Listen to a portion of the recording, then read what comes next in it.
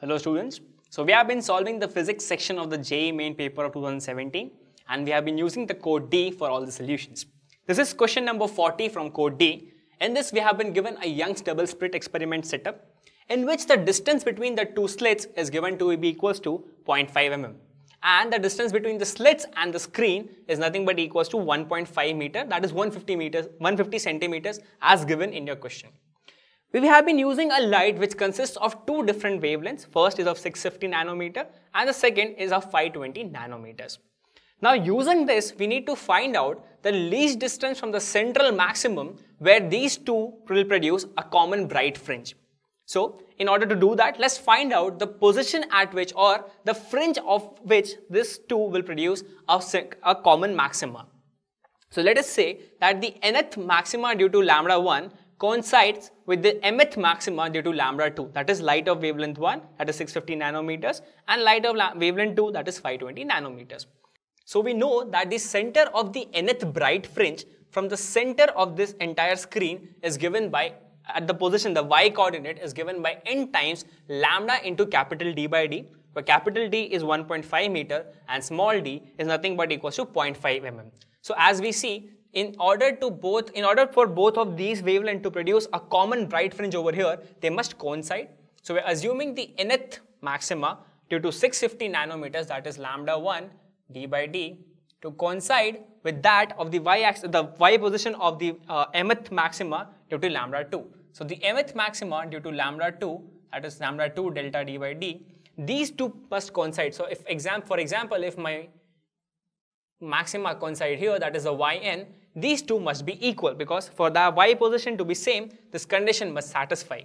In order to solve this, I notice that d and d gets cancelled, and hence lambda 1 times n should be equals to m times lambda 2. That is, the ratio of lambda 1 and lambda 2 would decide the ratio of m by n. Now I know that my lambda 1 is nothing but equals to 650 nanometers and my lambda 2 is nothing but equals to 520 nanometers.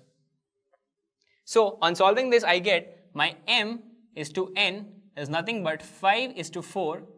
So my fifth maxima of lambda 2, that is 520 nanometers, would coincide with the fourth maxima of lambda 1, that is 650 nanometers. So I'm just assuming my values, because since I need to find the least, I'll just assume m equals to 5 and n equals to 4. So this could have been any value, 65 as well as 52 could have also been the value of m and n, but since we need to find out the first and the least position where this maximum would be formed, we can take m equals to 5 and n equals to 4.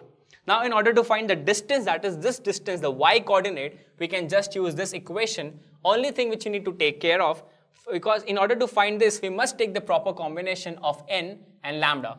For example, m equals to 5 represents the lambda 2 and n equals to 4 represents the lambda 1, since we have taken them here as follows. Now in order to find yn, I can use any one of it. So I can either use m equals to 5, n equals to 4, but with that I need to take the proper wavelength associated with that maxima. So m equals to 5 is corresponding to my lambda 2, so I'll take m equals to 5, lambda is equals to 520 nanometers, which would be 520 into 10 raised to power minus 9 meters. Please take care of the units into, that is capital D, that is 1.5 meters by small d, which is 0.5 mm or 0.5 raised to the power minus into 10 raised to power minus 4 in order to convert this into meters. So we have to take care of the units as well. So in order to solve this, we just need to solve this entire equation, and my final value comes out to be 7.8 mm. Please note, I could have solved the same thing by using n equals to 4 and lambda equals to 620, n equals to 4 and lambda equals to 650 nanometers, and I would have got the same answer.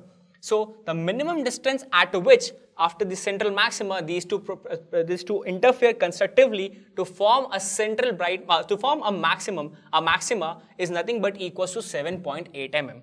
I hope you were able to understand how this question and the solution worked. If you like our videos, please subscribe to our channel and also hang on to this, because we'll be uploading more video solutions very soon.